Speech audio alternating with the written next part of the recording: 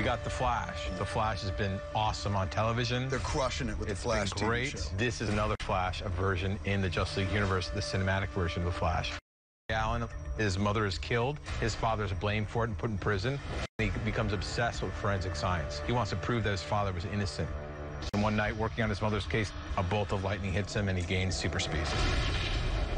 He's been struck by the lightning. That's the mythos. But he's a human. He can run through walls. He can run across water.